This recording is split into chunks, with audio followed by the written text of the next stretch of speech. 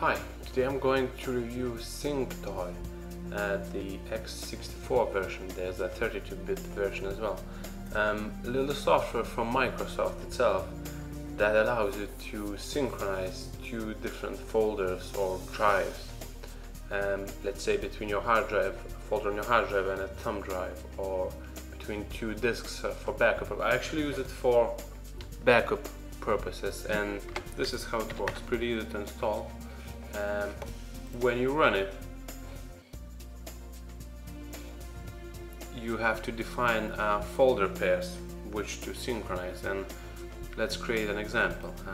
I'll create a folder on the desktop called folder A and another one called folder B, and I'll create a file in folder A, call it test file A1, and just let's see if it will work. Click on create new folder pair, and this is where you define the folders to be synchronized. So if you click on browse where the left folder is, select desktop folder A and right folder desktop folder B, and click next. Now it allows you to synchronize in 3 different ways. Synchronize option gives you two-way synchronization, so files changed or deleted or added on both sides are repeated on the other side. Echo, new and updated files are copied to the left from left to right, and whatever is deleted on the left is also deleted on the right. And contribute actually copies everything from A to B, and even if you delete something on A, it will still be available on folder B, on the folder on the right.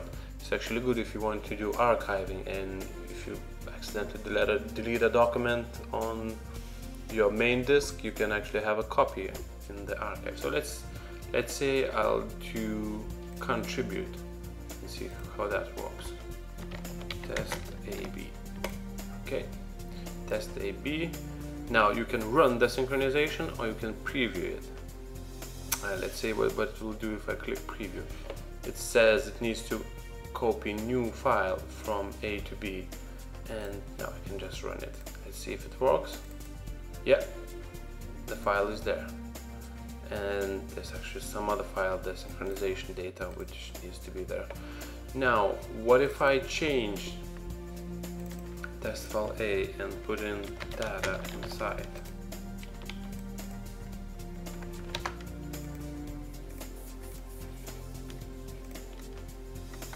Data inside.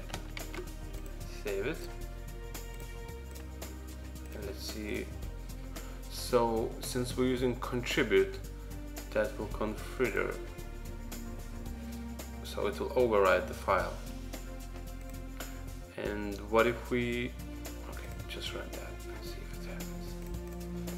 Folder B, yeah, the file is the same.